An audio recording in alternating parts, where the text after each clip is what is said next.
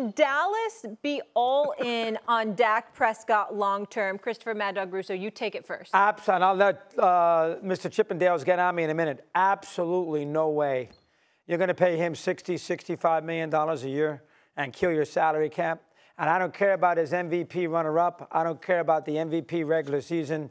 Dak Prescott is a decent quarterback. You are not winning a championship with Dak Prescott as your quarterback. I have come to that conclusion. He's lost too many playoff games. He was awful against Green Bay when everything was set up perfectly because of that home field situation with the way Eagles finished the year. Yeah. He is better. He is no better than, what, maybe 10 in the NFL at the position. And listen, Louis, if he was making 20 million, if I didn't kill my cap, I can make the argument you can do better than Dak Prescott. 20 million? He's not that good. He's not that good.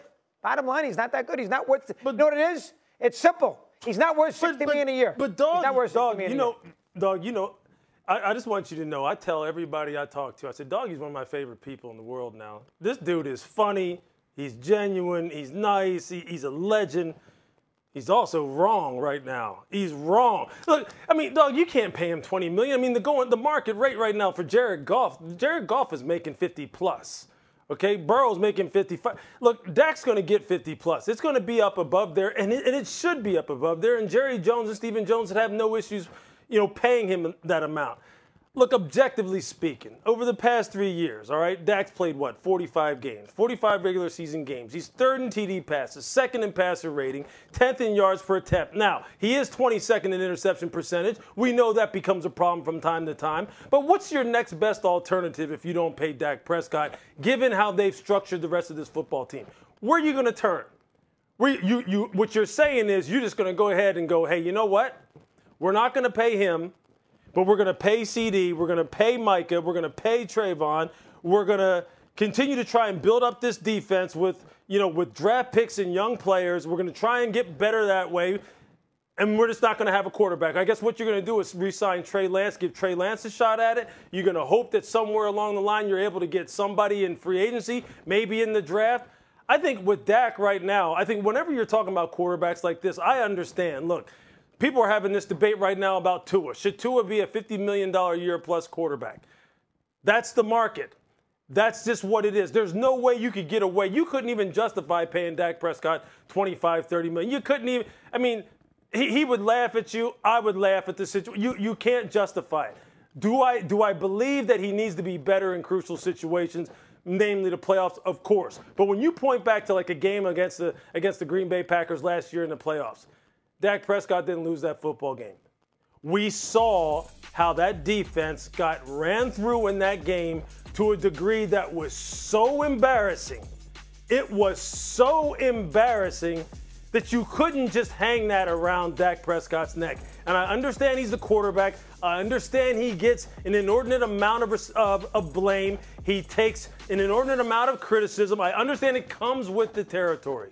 But the market says, and Dak's stats back up to me, the fact that you're going to have to pay him if you don't have another alternative. And they don't have another alternative. The alternative for them would be to take a backseat to not just the Philadelphia Eagles. You may quickly be taking a backseat to the Washington Commanders, and you may be taking a backseat to the New York Giants too, if you're not careful. Ooh. Be careful if you don't pay this man. Be careful. All right, Louis Riddick. This is not Doggy talking to you. I love the love affair between you two. It's very touching. But this is me and you talking, my brother, right here. Because I'm quite annoyed that somebody as brilliant as you would take that position. Be careful, be careful. Be careful about what? I got a guy that's been quarterbacking for my team for 8 years, ain't got me to a conference finals. I got a guy that's been quarterbacking for me for 8 years that's got a grand total of 2 playoff games. When are we going to ask, generally speaking, I understand the intimacies, the nuances that come along with it. There's a regular season. We know how well he performs during the regular season. There's so much more that goes into winning and losing football games, blah, blah, blah. I know all of that, man. What I'm saying to you, at the end of the day, when do I get to ask if I'm sitting on the opposite ends of a negotiating table? When do I get to ask, how many quarterbacks can I find to win me 2 games in 8 years? 2 playoff games in 8 years. When do I get to ask that question? Because you see, that's what it has to come down to. When I'm looking at some of these numbers, since 1996, the Dallas Cowboys, one of only 5 teams without a conference championship game appearance since 1996. The Texans, the Browns, the Dolphins, and the Commanders are the other 4 teams that have pulled off that feat. We understand that Jerry Jones has been the GM for the team the entire time, so there's a huge blemish on his resume. We understand this comes down to him, but he ain't going to fire himself, okay? I'm looking at Dak Prescott. We're not talking about somebody that just can't get it done in the postseason. We're talking about somebody whose palms look sweaty, whose backside look tight. He ain't ready. We could tell when they said, don't act like they ain't tell you that, because I know they have. And so when you look at it from that perspective, I'm simply saying, you brought up the name Jared Goff. I recall him quarterbacking in the Super Bowl. I recall him just being in an NFC Championship game. I ain't seen Dak Prescott in either one of those. You brought who else did you bring up that went to the Super Bowl? Okay, Joe Burrow. I'm sorry, that's a Super Bowl appearance. That's about 2 or 3 AFC Championship games, okay? And he's been in the league less than Dak Prescott. Nobody's saying that Dak Prescott deserves to go broke. Nobody is saying that you should want to dismiss him. What I'm saying is when Doggy brings up $60 million, and you know you're dealing with a hard cap, and that those dollars that you allocate for him are going to compromise your ability to spread the wealth a little bit and to make sure that other pieces around him get paid, it should at least give you cause to pause. Don't act like that ain't the case, Louis Riddick. Oh, yeah. Okay, look, I'm not, all right, well, first of all, I'm not saying, look, Doggy brought up that $60 million a year figure, not me. I ain't saying $60 million. I'm not saying we're trying to go ahead and top Joe Burrow by $5 million average per year. That's not what I'm talking about. I'm saying, is Dak going to be in the $50 million plus range? Yes, he is. Should he be? Yes, he should. That is what his market is going to be.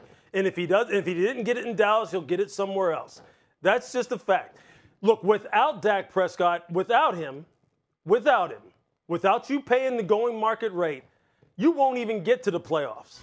You're not even going to get a chance to lose games in the playoffs. You're not even going to get there. And number 2, look, we can't dismiss some of the shortcomings and some of the pitfalls that he has had in the postseason. We also can't discount and we can't dismiss the fact that this is a team game. If you put Dak Prescott with Sean McVay in Los Angeles, if you put Dak Prescott with Dan Quinn and that coaching staff, that offensive line, that running game in Detroit, would you get the same kind of production that you got out of Jared Goff? And look, I love Jared Goff. I remember there was a day now when Jared Goff was being talked about as someone who should be banished to the CFL, okay?